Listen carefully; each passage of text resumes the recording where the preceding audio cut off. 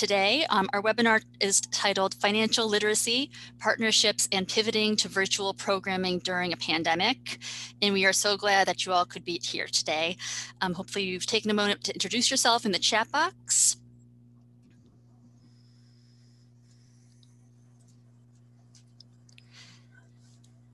So as you'll notice, our presenters today have mic access. The attendees do not, so please type any questions you have in the chat box. Make sure you select all panelists and attendees to make sure that everyone sees your questions if you want that to be the case. If you're having any technical issues, please post those in the Q&A box, and my colleague Hannah will try to assist you. Please don't post technical issues in the chat box because they may get lost amongst the questions. There will be time for Q&A at the end, but like I said, please feel free to throw your questions in the chat as we go. We will be recording this session, and we will send out a link to all of the registrants within 48 hours. And you'll be able to find that recording going forward on programminglibrarian.org. That is a website of ALA's Public Programs Office. And just look under the Learning tab. We have dozens and possibly hundreds of webinars pre-recorded there that you can choose from. I want to give a quick thanks to our sponsor. Today's webinar is part of a series created by ALA's Financial Literacy Interest Group and sponsored by the FINRA Investor Education Foundation. So a huge thanks to the FINRA Foundation and to the Financial Literacy Interest Group. And with that, I am going to turn off my video and pass things over to Emily Morass. And Emily, please tell me if I mispronounced your last name. I'm sorry, I should have checked that first. Nope, that was great. Thank you. Great. And I know that Robert from the FINRA Foundation is here with us today. So thank you for joining us, Robert. And thank you so much for the FINRA Foundation support for everything that it provides for the Financial Literacy Interest Group. So I am the chair of the Financial Literacy Interest Group, and I'm currently the business librarian and library outreach coordinator at Penn State Harrisburg in central Pennsylvania. Next slide. I just want to share briefly with everyone a little bit about the Financial Literacy Interest Group if you have not heard of us before. We are a group for librarians from any type of library, so school, special, public, academic, everyone is welcome. And we're just a place for people who are interested in financial literacy for their patrons, be it children to adults. I've even met some people that work with financial literacy for incarcerated individuals. So we really welcome any type of library and librarian who's interested in what type of financial literacy resources they can provide to their population. To join us, it's very easy. You can join us via ALA Connect. So that's connect.ala.org. And that's where we post most of our information. We will often hold meetings at midwinter and annual. That's gotten a little strange lately with all of the changes in where those are being held. And if you would like to join our mailing list, you'll be informed about once a month about our upcoming webinars, call for bloggers, things like that. So any events that are coming up, if you send me an email, and I'll put that in the chat when I'm done speaking, I'll add you to that email list, and anyone can go into ALA Connect if you're an ALA member and join us in ALA Connect. Next slide. Just a quick overview of the types of things that we offer. Every other month, on average, we will have a free webinar, usually given by a FLIG member to talk about programming, success, challenges, things that they've done around financial literacy in their library. So you are at one of them now. Thank you for joining us. And we send notifications about these webinars out to our email list and also through ALA Connect. This year, we've also started a monthly blogging series with the Programming Librarian blog. So we've had really great posts so far from librarians at a bunch of different libraries on timely topics about how to pivot to online. During the holidays, we had some ideas for virtual low-cost gift sessions that you could do, and we have some really great sessions planned for the rest of the year as well. So those are all at programminglibrarian.org. And as I mentioned, we would generally have a speaker both at midwinter and a program at annual. I don't know what that is going to look like yet for the summer, but once we know the details about if we are meeting and where that will be and who will be speaking for us, we'll be sharing that out to Connect and the email list once it's available. So now I would like to introduce today's speaker. You can go to the next slide, I think. Marty is the Career and Personal Finance Librarian for Johnson County, Kansas Library. She coordinates a Career and Finance Committee to support job seekers and to promote financial literacy through programming, career and finance boards and binders, a monthly e-newsletter, research web pages, and partnerships with community organizations. I'm going to turn it over to Marty now, and we will have some questions throughout the program to learn a little bit more about all of you. So please type in the chat when those come up. Thank you, Marty, for joining us, and thank you so much for presenting today. And thank you, Emily, for inviting me. And I thank you all for joining us today. As Emily mentioned, I'm the Careers and Personal Finance Librarian with the Johnson County, Kansas Library System.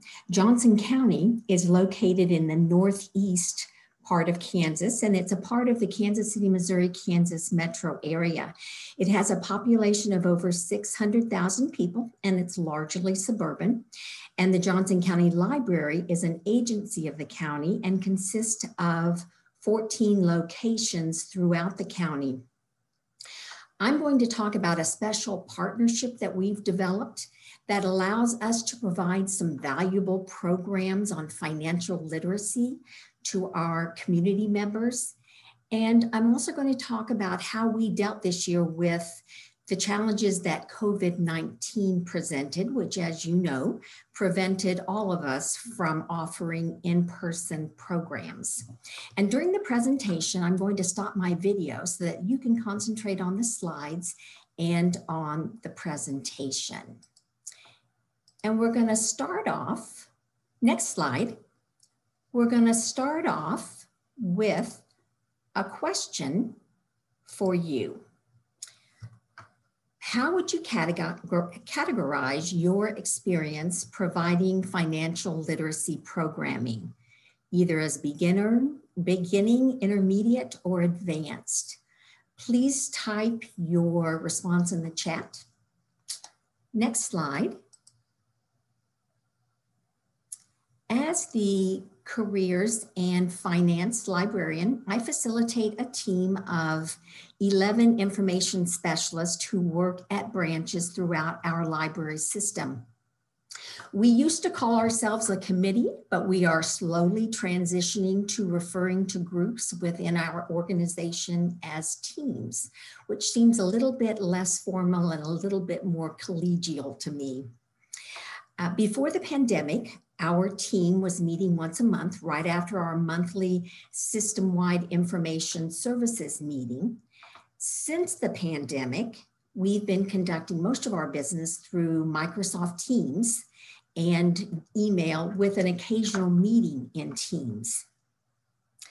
Now, the broad mission of the Careers and Personal Finance team is to enrich the lives of our community members by supporting job seekers and by promoting financial literacy. And we do this in a variety of ways.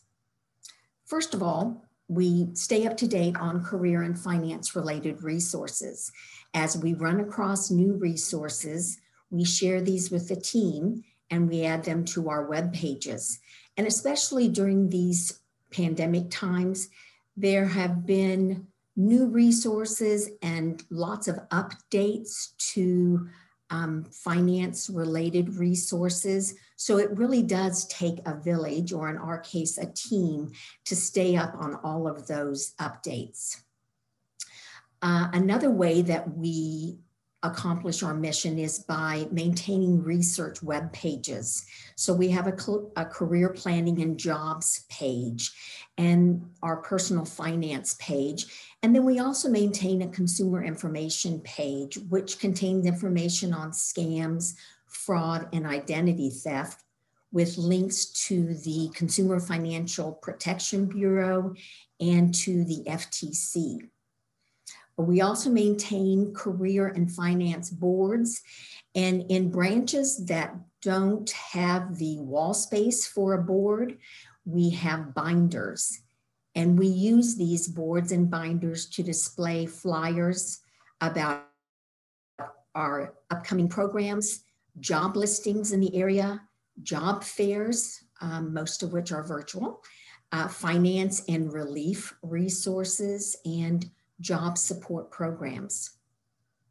We also provide content for our new monthly career and finance e-newsletter. We started offering this last September, and it's been a great way to promote our upcoming programs and our library and community resources related to career and financial information.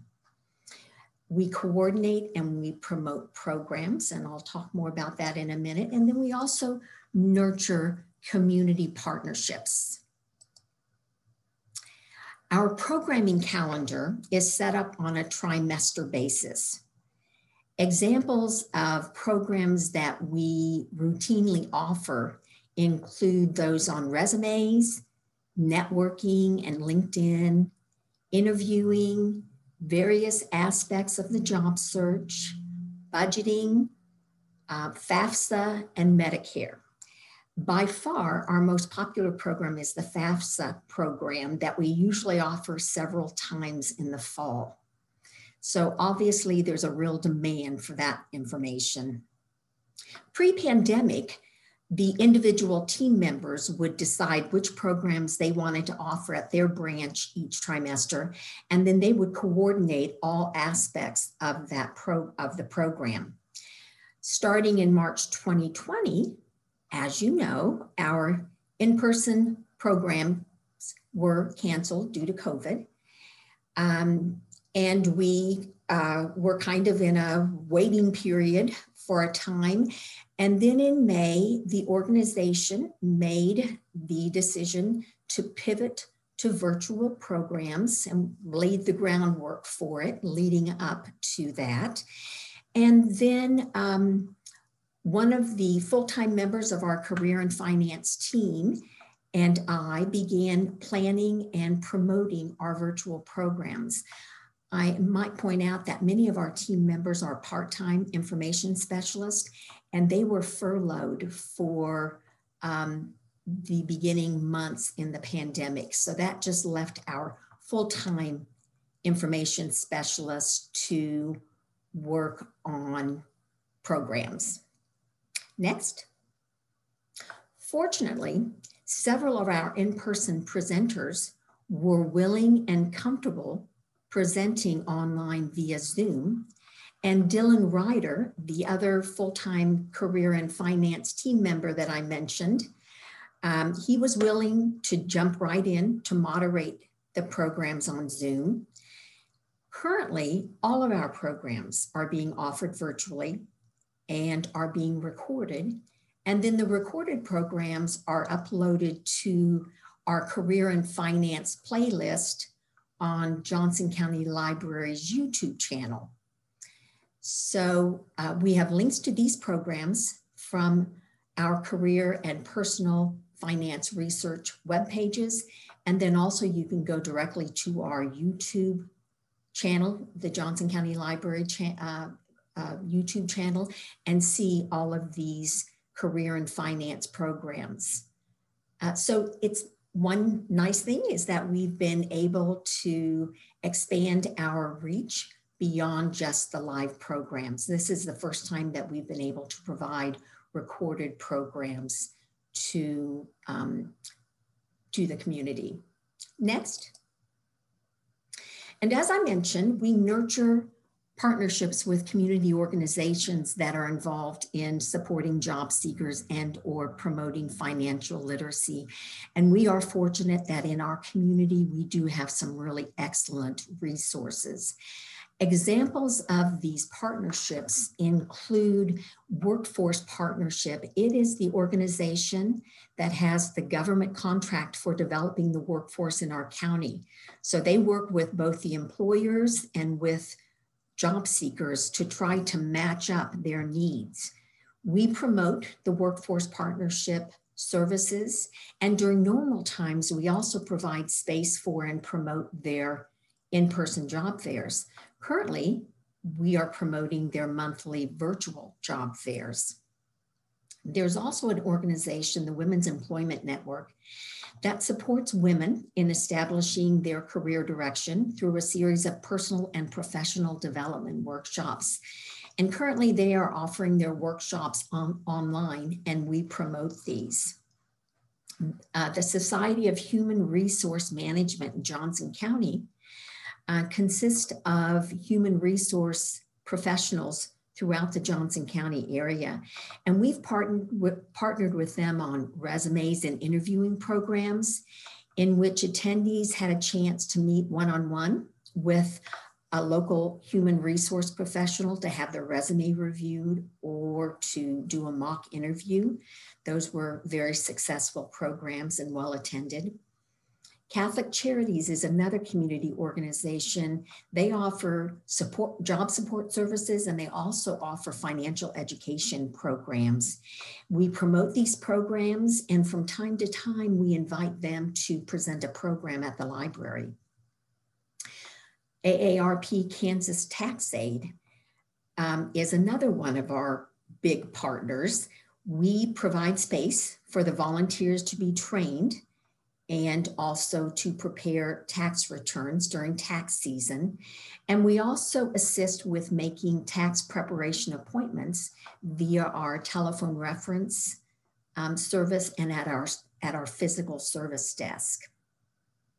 And then Money Smart KC is a group that has developed and maintains an awesome website with free regional resources on any money-related topic you can think of. It's just at moneysmartkc.org. I would highly recommend, I don't think I added that to our resource list, but I would highly recommend that you check that out. Next. And I have another question for you. If you currently have partnerships, who do you partner with? Please share your response in chat. Next. One of our strongest partnerships, the one that we're focusing on for this presentation, is with a credit counseling service in our region. About 8 years ago, one of their staff members reached out to me about partnering with them to present a series which they had developed to promote financial literacy for women. And the series was called Women and Money.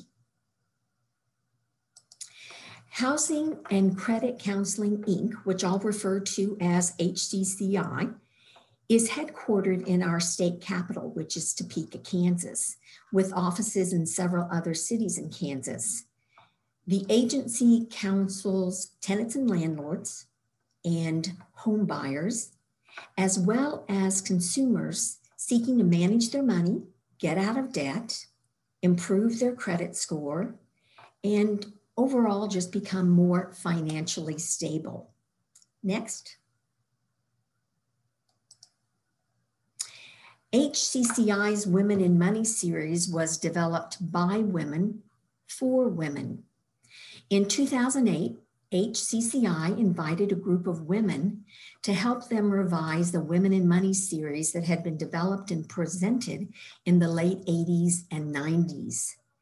The group of women, led by HCCI staff, included representatives from local banks and credit unions, attorneys, Kansas County Extension Family and Consumer Science agents, and the FDIC in Kansas City. It was initially and continues to be funded through grants from organizations and state agencies, as well as contributions from local banks and credit unions. In 2010, HCCI began partnering with their local library system, the Topeka and Shawnee County Public Library, to promote and present the Women in Money program.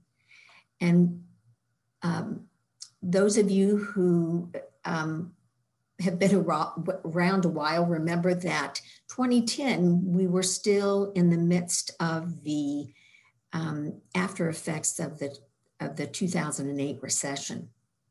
So there was a real need for finance-related information. In 2014, HCCI reached out to me at the Johnson County Library with the intention to expand their reach into a new service area. They explained that they would do the heavy lifting in terms of funding and coordinating the series. And at the time, I didn't have a committee or team.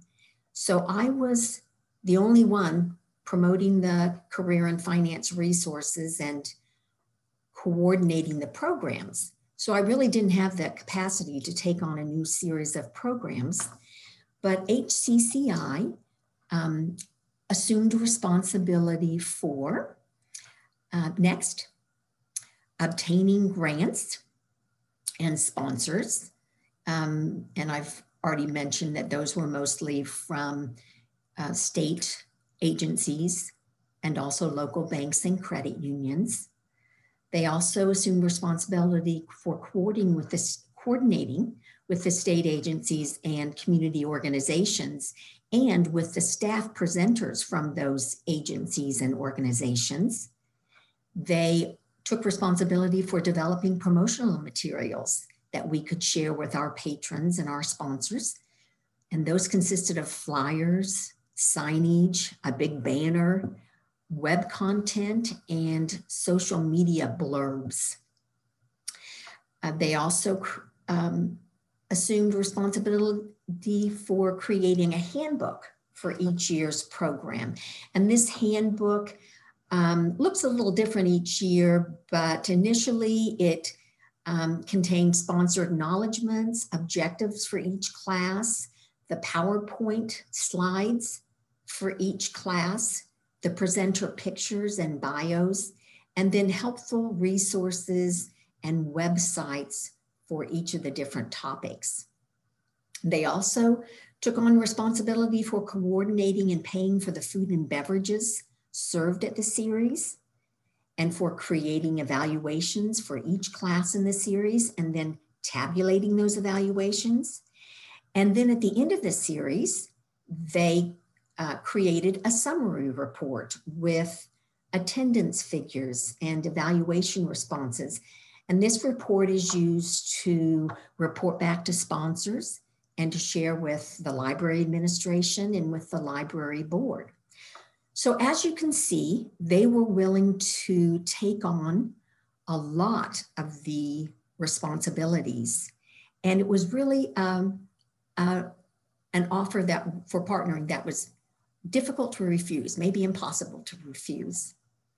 So next, Johnson County Library assumed responsibility for providing the meeting room or rooms and the audio-visual support. We also assumed responsibility for promoting the series through our channels, which include a printed guide and flyers, our online events calendar and promotions on our website, e-newsletters. We have a library-wide e-newsletter, and then just recently we added the Career and Finance e-newsletter. We submit our programs to community calendars. Money Smart KC has a community calendar that we always submit our programs to. And also there's a local online newspaper that has a great reach, especially in our county, that we use to promote our programs and services. We also agreed to maintain registration through our events calendar and to send out reminders before the program. We also create displays of library materials to promote the series in advance of the series, and then also on the day of the programs, so that attendees have relevant materials to check out. We also agreed to provide staff and volunteers on the day or days of the event. And during normal times, staff greet and check in attendees, help with food and beverage setup and cleanup, distribute and collect evaluations, and take photos of the event and track attendance and just answer questions for attendees. Next. So in 2014, we began offering the Women in Money program in the fall as a series of evening programs or classes at our central resource library, which has a large meeting room. This series in general consists of classes or programs on these basic topics: budgeting, credit reports and scores, banking and borrowing money, investing, wills and power of attorney, basic simple estate planning, and insurance. Next. The programs are presented by staff from HCCI, government agencies, primarily from the state of Kansas, and nonprofit organizations. So for instance, the classes on budgeting and on credit reports are presented by HCCI, HUD exam certified credit counselors. These are the very people who work with HCCI clients to help them with credit and debt issues.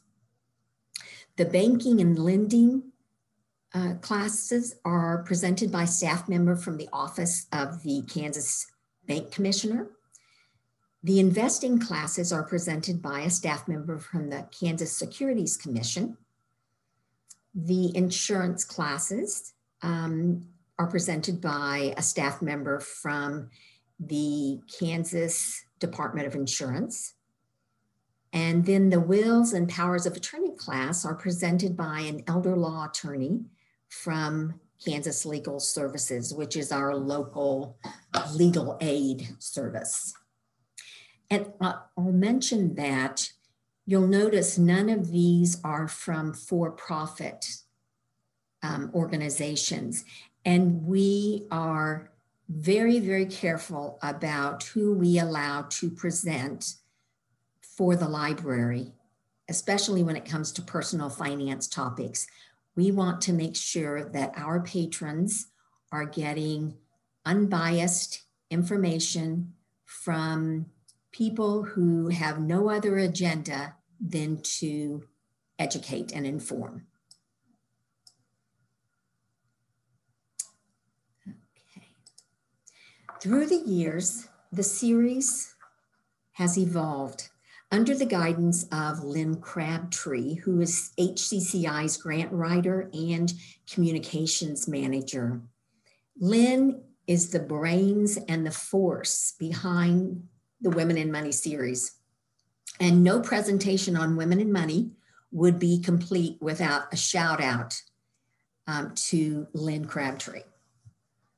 The partnership has also evolved, and through the years, JCL has provided some of the funding for bringing in keynote speakers and for covering food and beverage expenses. We've provided more input on speakers, and we've also provided library staff more recently to present on library resources. So for the first 4 years, we presented Women in Money as a series of evening classes over a 6 to 7 week period. The first year, attendance ranged from 9 to 24 women per class. The next year, the attendance range was 39 to 50 women per class. So we saw a healthy increase in attendance. And I think a lot of this was just word of mouth, figuring out ways to better promote the program. In 2017, we added a panel discussion to kick off the series. And that year, attendance ranged from 50 women per class to 73 women per class.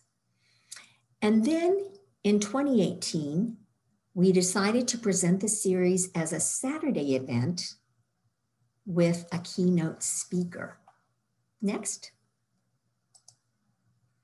We invited Mary Hunt to be the keynote speaker. And we selected her by doing a search of our catalog for female authors of books on personal finance. And we discovered that Mary was the author of at least 23 personal finance books. And so we reached out to her, and she was delighted to receive the invitation and to come to Kansas City to present. As I mentioned, she is a prolific author. Her perhaps most well-known book is Debt Proof Living. And she kicked off the day with a presentation and a Q&A. And she has a very inspirational story about how she worked her way out of being deep in debt. And I'm talking about tens of thousands of dollars in debt. And she's a wonderful speaker, and her talk was very well received. Here's an example of a comment that one of the attendees wrote on an evaluation form, that it was life-changing, dynamic, and dramatic presentation that was perfect timing for me. Thanks. And she even added some hand-drawn hearts with dollar signs in the middle of them, just to emphasize how happy she was and thankful for the program. In the afternoon, after a complimentary box lunch was served to all the attendees, they had the opportunity to choose from multiple sessions on budgeting, credit, and money management. And then library staff members for the first year gave 20-minute mini talks on ways to save money by using free library resources for entertainment, learning, and creating. 112 women attended that first Women in Money Day. Next. So the day format was such a success that we decided to offer Women in Money Day again in 2019.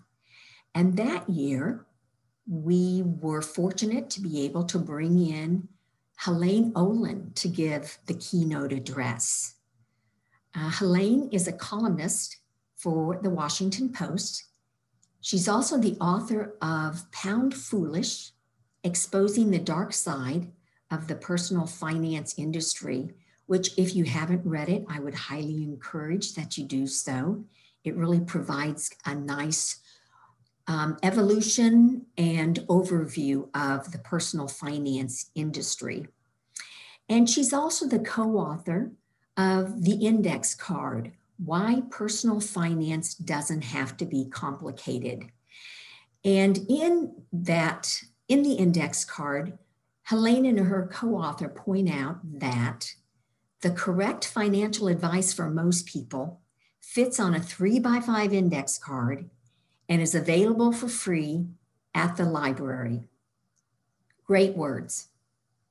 Next. In the afternoon, after complimentary box lunches were provided, individual sessions on a variety of finance-related topics were presented. And again, library staff presented 20-minute, what we called Find It Here talks, promoting online courses, career resources, entertainment materials, and our makerspace as ways to save money by using free library resources, many of which we discover on a daily basis the general public doesn't realize is available to them and is available for free. Next. 97 women attended Women in Money Day 2019. And for the first time that year, 10 incarcerated women from the Adult Residential Center were able to attend, which pleased us greatly, thanks to the arrangements made by our incarcerated services librarian. And again, many of the attendees provided comments about their experience. And I've included a few of these on this slide. And they asked us to keep doing this. In fact, at the end of the day, one woman sought me out to thank JCL and HCCI for offering the event, and shared that this was the 4th year that she had attended Women in Money, that each year she learned something new, and that she had saved hundreds of dollars, perhaps more, by following up on the information provided in this program. So those were great words for us to hear, especially at the end of a long day. That really was very rewarding for us. Next. So we had planned to offer Women in Money Day again in 2020. I guess you suspect what's coming. We had set the date for October 3rd, and plans were well underway because we began planning almost as soon as the previous Women in Money series has concluded. So we were full steam ahead when in March, COVID-19 struck, and we had to rethink if and how we could offer the series. As always, Lynn Crabtree with HCCI, the driving force, was full of ideas for how to proceed within the limitations imposed by the pandemic. Next. Recognizing that the pandemic was having an economic impact on all, men and women alike, Lynn suggested that we make the series inclusive to all. Now, this is an idea that we had been batting around for several years, and this year seemed like the perfect time to make this idea a reality. And to highlight this inclusivity, we decided to redo the logo, which you notice the previous logo had lots of swirly letters and lots of pink. So our graphic artist for the library created new logos for Women in Money and for Women in Money Mondays. Next.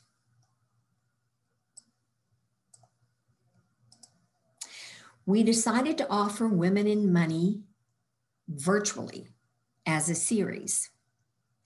Recognizing that it's difficult for any of us to sit in front of a computer for a day-long event, we decided instead to offer the virtual programs in bite-sized chunks with a kickoff event on Saturday morning, October 3rd, as we had originally planned, followed by a series of Monday evening webinars, starting in October and ending in May 2021. And we decided to call these Monday webinars Money Mondays. Several months into the pandemic, Johnson County Library had purchased a new presentation platform, On24. And it was decided that this platform would be used for the newly rebranded Women in Money series. The On24 platform has some cool features, but there was a learning curve for the JCL events coordinator and also for the other staff who were using the program. Fortunately, our career and finance team member, Dylan Ryder, who I mentioned earlier and who I hope is attending the program today, he stepped up and agreed to moderate the series on On24. Next. We had already confirmed the keynote speaker, and we're really looking forward to having her. Carol Cando-Pineda is an attorney with the Federal Trade Commission's Business and Education Division. I had met Carol through a WebJunction webinar that I had co-presented with her.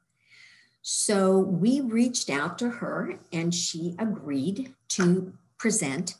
The original plan was for Carol to fly in from DC to do a keynote on scams, fraud, and identity theft. Instead, Carol agreed to present virtually from her home in the DC area. And we left the keynote at the originally scheduled time, the morning of Saturday, October 3rd. Carol's talk was entitled How to Spot and Stop Scams. And in light of the pandemic-related scams and identity theft schemes, it turned out that this topic was especially timely one.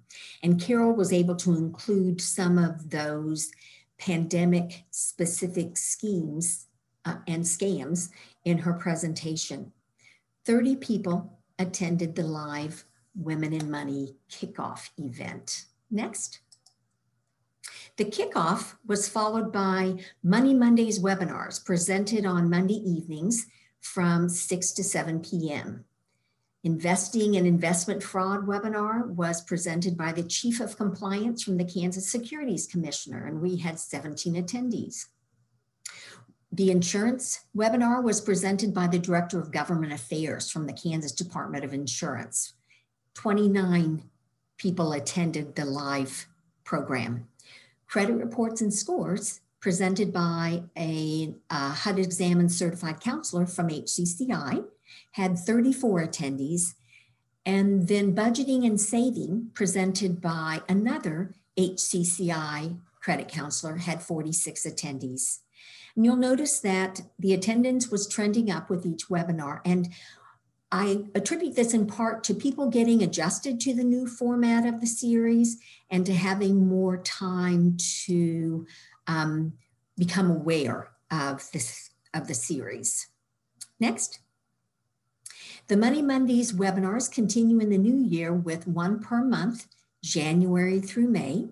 January's webinar was on getting out of debt and was presented by an attorney whose law firm specializes in debt collection and resolution. February's webinar is on banking basics, how to choose a financial institution, and it'll be presented by the Director of Community Affairs for the Kansas State Bank Commission. March's webinar covers landlord and tenant law, and it'll be presented by the manager of HCCI's Tenant and Landlord Counseling and Education Program. And then in April, an HCCI credit counselor will talk about how to budget when you have an irregular income.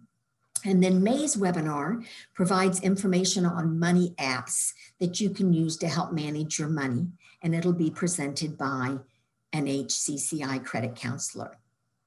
Next. Now, as is almost always true when trying something new and different, we ran into some challenges. Promoting, just getting communications out in the middle of the pandemic so that people could understand the switch from the in-person day event to the virtual series and how that all works, I think took some time. Registration, we would have high registration figures, and then we were disappointed that only about 25 to 40% of those who signed up actually attended the live programs. We installed or we switched over to a new events calendar last summer, and it has a lot of great features, but we discovered an issue that whenever changes were made to any program details, that any of the people who had registered up to that point, their registrations didn't transfer over to the revised description. So we lost some registrants. Bummer. We also discovered that maybe The time, 6 to 7 p.m., might be a tough time for live viewing, especially for those people who were still going out outside the home to work and then having to come home and make dinner perhaps for themselves or their family members. We had several rescheduled Chiefs games that conflicted with our Money Mondays webinars, several of our Money Mondays webinars. Now, those of you who are football fans know that Kansas City has a great football team. The Kansas City Chiefs won the Super Bowl last year, and they're heading to the Super Bowl again this year. So their games are must-see events. And several of their games had to be rescheduled for Monday afternoon and evening. And as I mentioned, those conflicted with our Money Monday webinars. And there was also a learning curve on On24. So much we didn't know, features we didn't know how to use, reports we didn't know how to access, those kinds of things. And also limitations of the On24 platform. There is limited opportunity for interaction with attendees. Presenters can't see attendees or interact with them other than through the Q&A. So they don't even have the capability to do as much as give a thumbs up, the attendees, to the presenters. Next. Happily, we also discovered some silver linings of pivoting to virtual programs. We were able to more readily make it inclusive to all. We were able to record and provide archived links to the recorded programs. And all this enabled us to extend our reach beyond the live program time, beyond people who couldn't or wouldn't attend an in-person event due to disability or discomfort, and also beyond our metro area. So realizing that we could reach far beyond our metro area to attract attendees, we reached out to the Kansas library system. And in Kansas, the library system is divided into regions. Our library is located within the Northeast Kansas library system, also known as NECLS. And so we have been working with NECLS to promote the webinar series throughout the state of Kansas through the other regional library systems. And as a result of all of the above, we have been able to more widely promote the free counseling services offered by HCCI to help people with evictions, debt, credit, budgets, etc., which are problems that, or challenges that many people are experiencing during this pandemic. Next.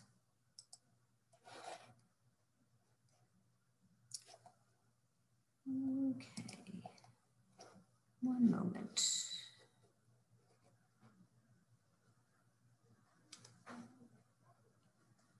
Okay. So we were able to pivot to virtual programming for the 2020 and 2021 Women in Money series. Who knows what lies ahead for next fall's series?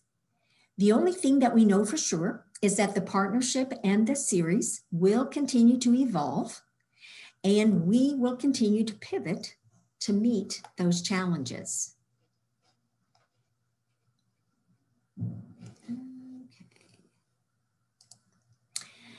Emily Moras is going to facilitate the Q&A. If you don't have a question to ask yet, I invite you to share your responses to these two questions. What has been the most challenging aspect of pivoting to remote or virtual programming? And what is the most popular topic for your financial literacy programs? Please put your responses in the chat. Thanks so much, Marty. One of the first questions that I see is asking if you compensated the speakers that you've hired.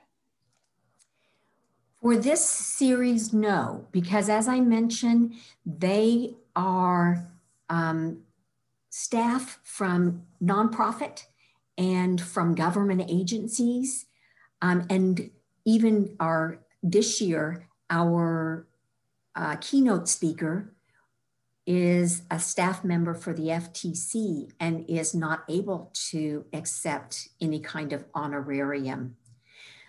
For keynote speakers in past years, Mary Hunt and Helene Olin, we were able to provide them with honorariums. Thanks. We got some Go Chiefs and Go Andy Reid in the chat.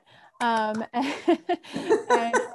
Robert from FINRA said that having budgeting for an irregular income is a really great topic. So kudos for that, and some others that said that that's a great topic to focus on. Paige says, I understand that the library reached out to nonprofit groups, but also lawyers. Did you find it easy to find a lawyer who wanted to present and work with the library for free? Well, the main lawyer that we've been working with for the last 6 years works for Kansas Legal Services, which again is a nonprofit organization. And actually she's required as part of her list of responsibilities to do some, to provide some public information programs. So she is more than happy to present for the library. Now, as far as the attorney that just presented our program on getting out of debt, HCCI made the arrangements with her. And I think she was one of the original people who served on the committee back in 2008 to update the HCCI's Women in Money series. And so I think she has the right orientation for wanting to help, just because she is that kind of person. And so I think it's based on some of these presenters are willing to present because partnerships have been nurtured with them and relationships have been nurtured with them and their organizations. And they tend to be public service oriented as well. Thanks. And I would just to some of the other comments that Paige put in the chat, and there's lots of great responses there about trying to find people to partner with as well. I would say reach out to some of our national organizations as well, like the Consumer Financial Protection Bureau. I noticed in the chat, a lot of people said that they were partnering with them. They're very well connected to lots of different communities around the country. And so they may know of people or organizations or agencies like those that Marty has been working with in your area who would be willing, and actually as part of what they do, to come and speak with your patrons for free. So that's what that would be my first line of recommendation, would be to contact the CFPB and get in contact with someone there to see if they can get you in contact with some people in your local area. Robert asks, beyond the numbers in attendance, have you noticed any changes in the demographic makeup of your audiences after shifting to virtual programs? Well, unfortunately, we were trying to capture whether we were pulling in people from beyond our metro area. So we have asked people to submit their area, their zip codes, so that we can get a feel for where people who are attending the live webinars are from. But we haven't asked for any other. Normally in previous years, we've always asked for demographic information about age and all of that. But because of the limitations of 1 hour to do a presentation and Q&A, and we also have some other polling questions that we ask, a total of usually 6, we have not been asking specific demographic questions beyond the zip code of the attendees. And we'd love that information. We just haven't been able to squeeze it in. And another question, has the library been able to focus on training and professional development on personal finance topics for library and staff? And Robert, we do have a blog post coming up on Programming Librarian about this by one person who is currently here with us today. Hi, Kristen. You know, that's a wonderful question. Our approach up to this point has been, we're not the experts. We're the librarians and the information specialists who stay abreast of the resources and services and organizations, et cetera, that serve people who are looking for jobs and trying to improve their money management skills. So we have not been ourselves presenting on those topics. We've gotten to the point where we have listened in on enough programs and we have gathered enough information that some of us feel that we are in a position that we could present on some of these basic topics. So that's going to be a topic for discussion going forward. So I'm not seeing any other questions at this moment, but we do have a lot of really great sharing. Oh, we now have a question, but there's a ton of awesome sharing going on in the chat about the programs that are really popular and successful. I'm seeing a lot of estate planning and wills are a really big topic, and a big challenge are communities that have maybe unreliable or uneven and unequal access to internet services. So that's a challenge, or people not registering for programs. So our question here, which we still have a little bit of time, have you had programs to teach young adults in grades 6 through 12 financial literacy? And if so, do you have any tips on how to create the programs and what they will attend? Long story short, our career and finance team doesn't offer any programs to that age group. We have, for the last several years, been exploring ways we can better reach out. And I'm happy to say we're making progress. We currently have a youth specialist who recently joined our career and finance team. And so we are hoping that we can do more collaboration in the future with our youth services folks, because I believe that financial literacy education should begin in preschool. And I know that there are tons of resources out there to address those age groups. Now, the one program that we have that is appropriate for high school students and their parents are the FAFSA programs. And as I mentioned, they are our most popular programs. And then we've also done a survey of our community.